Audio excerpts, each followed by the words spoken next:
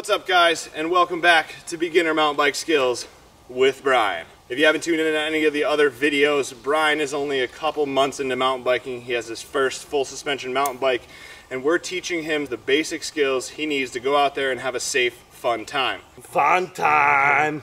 In this video, we're going to be focusing on drops. So in front of us, you'll see we have about a 1 foot drop, which is where we're going to start with Bryan. I'm going to show you some of the basic issues that I see with most beginner riders, and then a few pointers to improve on your drops and just make them a little safer and more fun, and allow you to move to bigger and bigger drops. So let's jump right into it. I need to be out here with these bugs. I need my latte.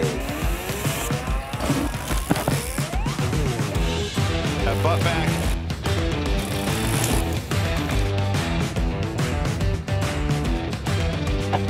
Are you ready? Yeah, sure.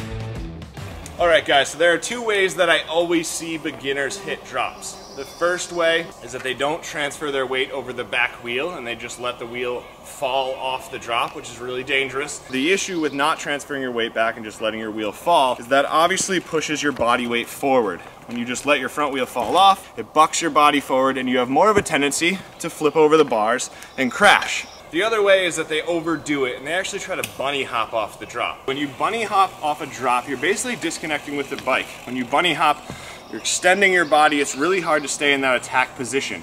A drop isn't necessarily a jump. You just want to roll off it in a stable position and again, let the bike do the work. So let's focus on the proper way to do this. Let's let the bike do the work. I'll give you some tips and tricks. All right, Bryan, let's see it. Now what you notice about Bryan when he came off that is he didn't land stable. His original idea off of a drop, like most people, is to kind of bunny hop. It feels like the safe option, but it's not. The basic idea with any drop is, again, to let the bike do the work. You first want to make sure you're in that attack mode, so you have your arm and leg, your own personal suspension in addition to the bike. Hold on a second, this bug is in attack mode right now. Bro, this thing's gonna bite me. Ah! It's trying to eat my brain. All right, roll. The next thing you want to do is you want to make sure that you transfer your butt over the back of the bike, much like a roller and similar to like we learned in the manual video. By transferring your weight back over the bike, you allow the front wheel to stay elevated and smooth off the drop. So basically your goal is to shift your weight back and let your front wheel be unweighted and simply roll off, your back wheel catches up, and you fall off the drop nice and smooth. Now, with this one, you'll see that there's a little bit of a lip here. And that's where, if you haven't checked out the manual video, make sure you do. You want to make sure that you use that to give you a little bit more lip and just roll off. By keeping your weight transferred back over the bike, no matter what's here or what's here, your bike is going to be able to handle it. So you keep your weight back, keep your weight balanced, and the bike will just roll over whatever it needs to. All right, so now that we've taught Bryan some skills, he's going to try this the way we taught him. Keep that butt back, let the bike do the work. Very nice, man. So as you can see, when Bryan went off the drop, he let the bike do the work. He unweighted his front tire, let the bike roll over the drop, which keeps the bike level. He stayed in that attack position, and that allowed him to stay nice and smooth off of the roller. Nice, man. Yeah, baby.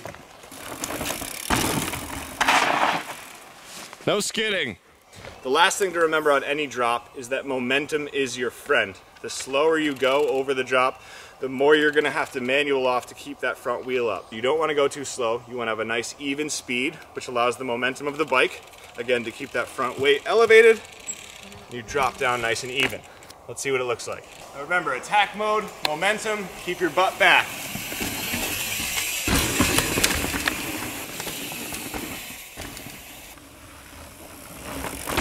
Very good.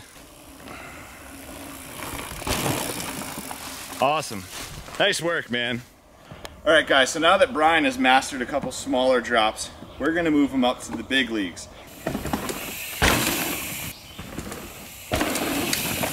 The drop you see in front of me is about 3 feet tall. It's a very simple drop. It's built out of a couple pallets here.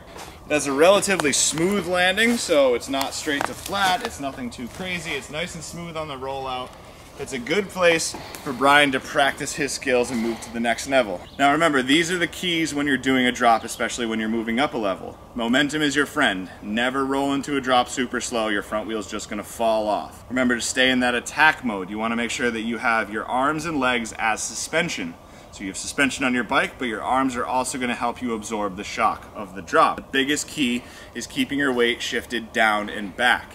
you want to make sure we're not trying to lift our front wheel necessarily, but you want your front wheel to be weightless so that when you roll off, your front wheel stays at the same height and then your tires will land at the same time. So we're going to have Bryan try this a couple times. He has his proper helmet on, some nice gloves to keep him safe. I think he'll be just fine, so let's give it a shot. Ready when you are, princess.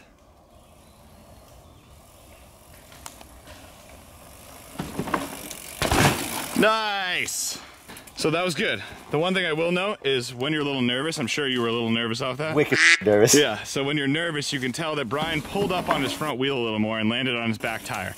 It's not a bad thing. It's definitely a safety mechanism, and you can still land just fine that way. But this time, I want Bryan to focus on not really pulling that tire, just shifting his weight back and making it weightless. You got that? Got it. I was a little concerned about the speed. Nice! That was great, man. Give me a woo. Woo!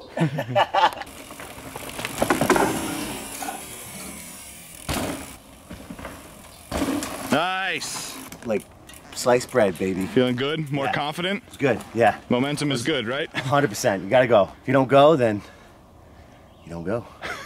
Another progression in doing drops, and again, this will take some time, but this is actually, it's kind of a jump, but it's more of a drop with a small gap in it. So it's a little bigger, it's probably a 3-4 foot gap. It looks really big. It's intimidating.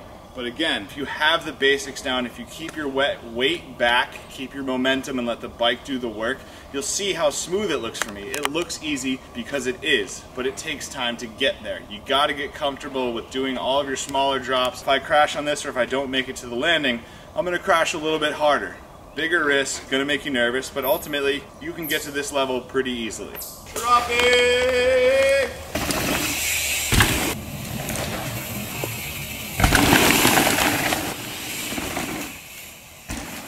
And remember guys, ride at your own level. You don't want to do anything that you're not ready for. This drop isn't going anywhere. You can always come back, so ride at your level. And remember that hesitation is a mountain biker's worst enemy. With something like this, if you hesitate, it's going to be much more dangerous than if you just commit. If you're ever going to try something that's bigger like this, you have to commit, don't hesitate. If you're going to do it, just go for it. Otherwise, that's when it gets dangerous. Alright guys, so that wraps it up on our beginner session with Bryan on how to do drops. I hope this video is helpful for you guys. Make sure you check out the other videos in the series. Make sure you like, comment, and subscribe to follow along for more. Keep riding guys. You!